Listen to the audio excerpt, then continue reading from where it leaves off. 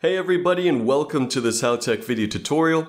In this video we'll be showing you how to update an Android device. So first we're going to go to all apps and hit settings down here.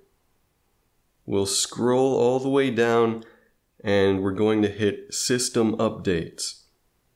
And from here we can go ahead and check for system updates.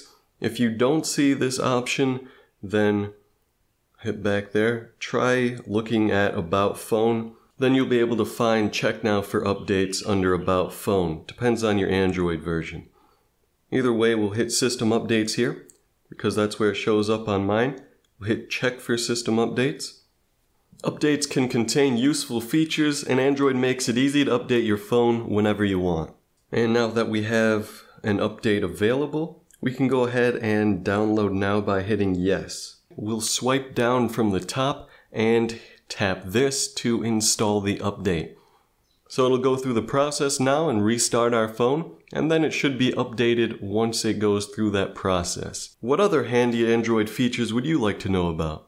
Thanks for watching. If you liked this video, don't forget to give it a thumbs up and subscribe to our channel. And make sure to press the bell button to be the first to know about our new videos.